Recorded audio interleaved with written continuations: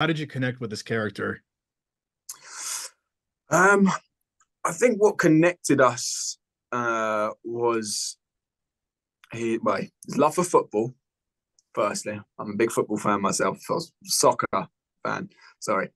Um, I think he's very like principled as well, and knows what's right and wrong. He's kind and caring, honest, and will have respect for people that he meets, and until a point, and then that's where the principles comes in, and that's where he kind of cut people off.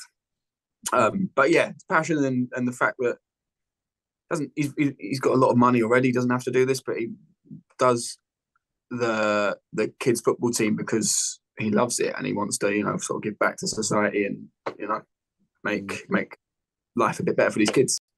Right.